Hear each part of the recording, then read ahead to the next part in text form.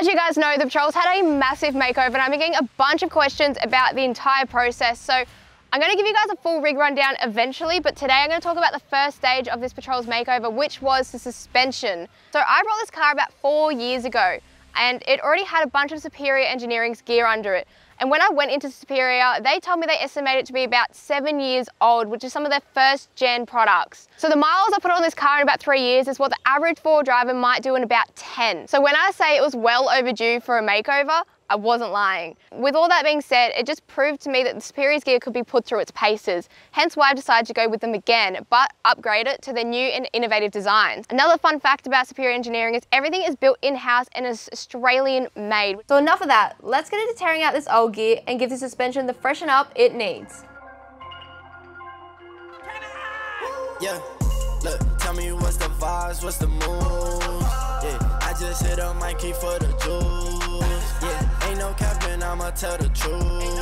I've been winning for so long, it's hard to lose. Yeah, deal, be my source, Christian like Dior. Yeah, I can't start when I'm fall, I just get back up. Yeah, I've been quiet all along on my TP toes. Yeah, I can't keep it to myself, I just give and go.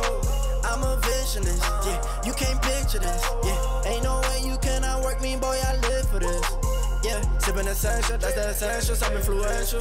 Yeah, straight fundamental, that's fundamental, on instrumentals. Yeah, speed of the tempo, yeah, we got potential. Shoot a movie like I'm Denzel, running my route to the end zone. And they still can find me, man, you know where to find me. I'm tryna get me a Grammy so I can dedicate it to my granny. Look, tell me what's the vibes, what's the mood? Yeah, I just hit up my key for the juice. Yeah, ain't no capping, I'ma tell the truth. I've been winning for so long, it's hard to lose. First time putting in gear with the new suspension, so let's see how she drives. Cool. So excited for this. Let's see if we roll out the driveway like we used to would.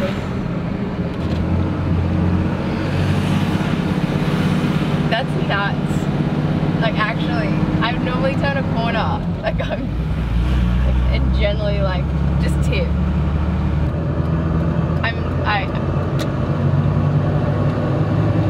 No word of a lie, I'm so genuinely impressed with the suspension in this car. Like it was well needed. I could feel so many differences from the shocks and the way it's soaking up the bumps to putting the sway bars in and having like less body roll. And every other arm that we've upgraded in the bushes and everything like that, there's way less knocks, there's way less movement. This car is driving like an absolute dream. I'm so happy with this. So now that I'm on a little test drive, I've actually got a trip coming up. So I'm thinking it's time to go find some dirt and test this thing out for real. So I guess I'll see you at Glass House.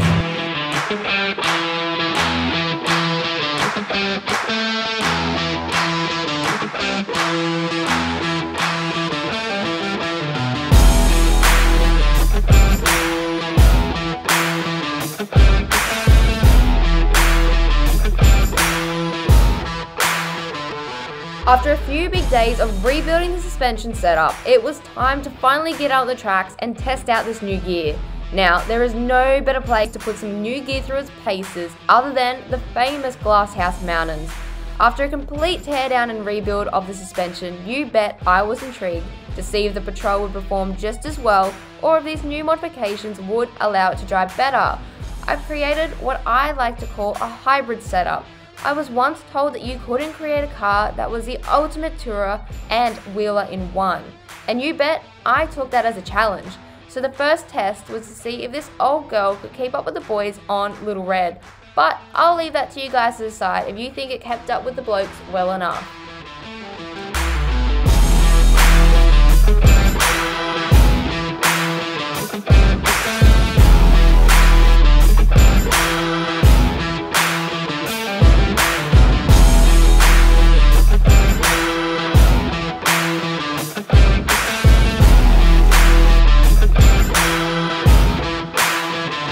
The second part to this test is to see how the big GU goes fully loaded. I packed and filled the canopy, ready to head off to Fraser Island. I needed to find some new obstacles to stretch the legs over, and Fraser offers a large range of different terrain, from the bumpy inland tracks, soft low-speed sand driving, and stretching the legs over some high-speed sand runs down the beach. I couldn't think of a better place to test the gear some more. I've used this gear all over the East Coast, from Australia's most iconic beaches and some of the tougher tracks on the East Coast of Australia. This vehicle is my workplace, my home on wheels, and the core of my life. The most important modification I can add to this vehicle is reliability. So I need to make sure that every bit of gear added will make the miles. The gear I use can't require mechanical sympathy. I drive this car every single day, day in and day out, from the shops, from state to state, and through some of the toughest tracks any vehicle can see in Australia. So I guess the question is, did I make the ultimate hybrid suspension setup, and how am I going to feel about this in a few months?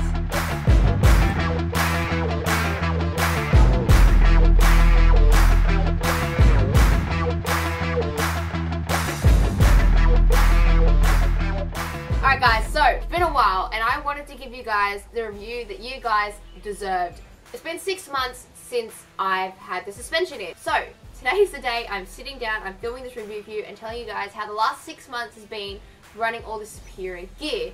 Also a bit more in depth about exactly what we changed. To start off, my old suspension was shot. It was terrible. My car had so many knocks, it barely handled nicely on the road, no sway bars, so it had so much body roll, and when I added the canopy on, because we're a tourer now, I even have a rooftop, I just couldn't handle it.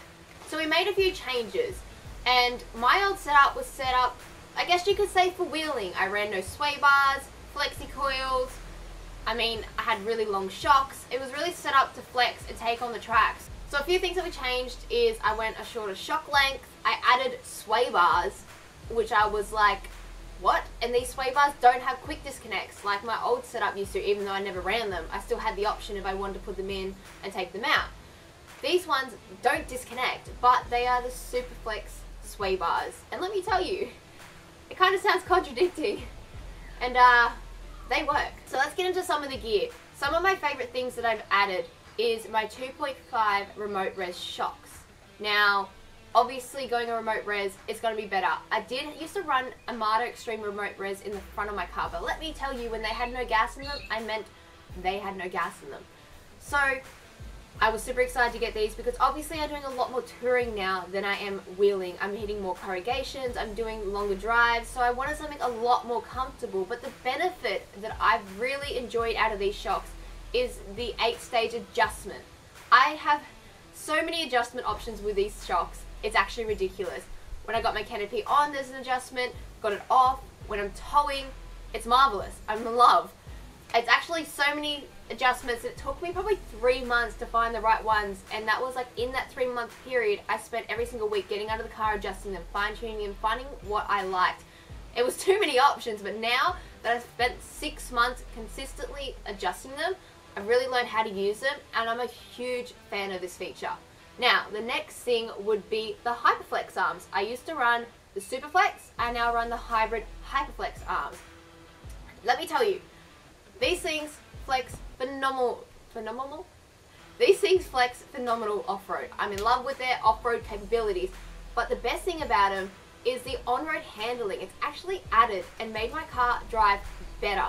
Now, like I said before, my suspension setup was really targeted beforehand to the off-road use, whereas now I've had to make a mixture between off-roading and on-roading, and I didn't think it was possible to have so many aftermarket products like the Hyperflex arms, like the long arms, and have them be so good off-road. But how could they be so good on-road? I didn't think it was possible, but it is.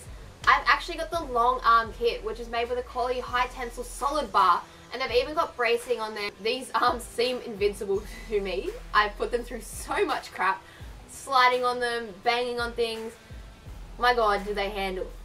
Not only that, obviously everyone knows long arms are better off-road, but let me tell you, it has fixed so much rear steer in the back of my car.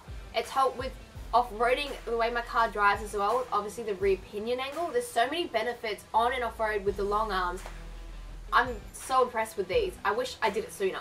Also, I got all this stuff installed at Superior, but one of the benefits of their long arm kits is it actually comes with the jig, meaning that you can set your wheelbase correctly and get all the angles that you need to, which is awesome because there's not actually many other kits. I don't even know there's even another one out there that exists that comes with that jig and that part, so you guys can do it at home yourself, The Hyperflex and long arms have been really good with improving the off-road capabilities, but my most shocking part is how well they've made the car handle on road.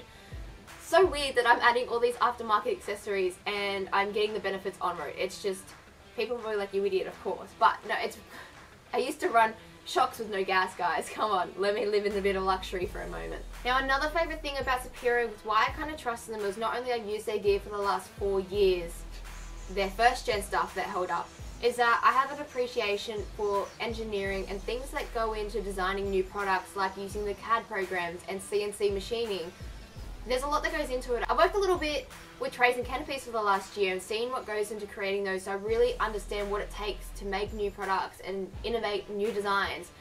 So I know Superior use some of the best CAD programs out there to create this stuff, but the thing that sold it for me is that their R&D testing team is made up by active and effective four-wheel drivers. So not only is the design team people that really know what they're doing, they're four-wheel drivers making four-wheel drive gear for four-wheel drivers. So they know what they need to make. And the team that uses it are out there every single weekend testing this gear, and I know it's tested hard. I do 40,000 Ks every 3 months. I need gear that's gonna last me. So I've beat on this gear and I know it handles. Anyway, people are asking a lot of questions like, what size lift do I run? So I'm just going to run through things like that. There's a car coming though, so I need to stop. There's another car. That's what happens when you film in your bloody cardboard. Sounds like a pigeon. What was the name? Oh, what size lift do I run? I run a 3-inch lift. I believe low and wide is the way to go when you're setting up your car for anything really, actually. Touring, wheeling, all of it. So I run a 3-inch lift on 37s, hence why I have emphasis on a low lift when running 37s. So another thing that I was concerned about with changing some of the things in the suspension with my shocks, as much as I love them, I used to run 12-inch shocks all the way around. I now run 10.5. Now I run 37s, meaning I have very little up travel and require all the downhill travel in the world to have any kind of flex on the tracks. So going to a 10.5-inch shock, I was kind of a little bit concerned on how the car would go. But with using it and learning a lot in the last 6 months, I kind of noticed that you don't need stupid big shocks. You don't need flexi coils to be capable off-road. Sidetrack. I did an episode with Sam Miles on Built Not Bought. We came fourth on the overall leaderboard, and if you watch that series, you know he's tested some serious suspension setups. I had sway bars in, I have 10.5-inch shocks, I have my full canopy loaded rooftop, and this thing still came fourth. That's pretty impressive to me, considering I haven't set this thing up for flex at all. I've set it up to be a tourer that I can hit the tough tracks when I need. So I was pretty impressed with it. So overall, going a 10.5-inch shock, I don't regret it at all. It's actually great. I would much rather sacrifice on that length to have the comfort and all the adjustments and all those perks that these shocks have to offer. So I obviously just upgraded all like my panards, tie rod arms, that kind of stuff is all just Superior's aftermarket stuff. I really just like to run all the aftermarket stuff. It's built a bit stronger. I know it's going to be reliable, so I've just upgraded all those arms. You think the closest kit you can get to what is in my car is their 3-inch kit. If you guys are interested in the suspension components of my car, the kit that you can get that's closest to mine is their 3-inch kit, which is something that I'd recommend. It's been 6 months of me using this new gear and I'm pretty impressed. I've always liked Superior. There's obviously a reason they're one of Australia's leading manufacturing in this industry. The fact that they have budget-friendly options as well, you don't have to buy all their high-end stuff. They can set you up for touring, they can set you up for wheeling, or they can do what I've done and go sort of an in-between. These guys seriously know what they're talking about. Now, if you have any questions about my setup, feel free to message me. But my best advice is talk to Superior, because I spent days talking to Superior, going over what kind of suspension I wanted to put in my car, and they're the ones that led me to put all this gear in my car, and I'm stoked with it. I wouldn't change it any other way. So I'm going to put a link in the description with their website, phone number, socials, all the kind of stuff that you guys need so you can access and talk to them, because the best way to go... You want to be in it? Come on. I'm getting interrupted. But yeah, if you guys want to contact Superior, I'm going to put all their details in the description below. If you have any questions on your car specifically, if it's different than my setup, I really just suggest getting on the phone with them. They'll honestly sit there for half an hour on the phone and talk you guys through exactly what you guys need to do with your suspension setup, because I find that these things are actually very personal. I really do suggest talking to these people with the knowledge in all areas on people setting their cars up for forward driving, touring, all the kind of options. They really, really have great advice. Anyway guys, I bored you enough. Hope you guys enjoyed this. I get questions all the time about my suspension, so I hope this helped resolve some of those questions. But if there's anything I missed out, let me know, and maybe in the next Rego episode I can touch on it a little bit more now that you guys know that I run all the superior gear, and if there's anything I missed, I can just answer it next time. Bye! The mark,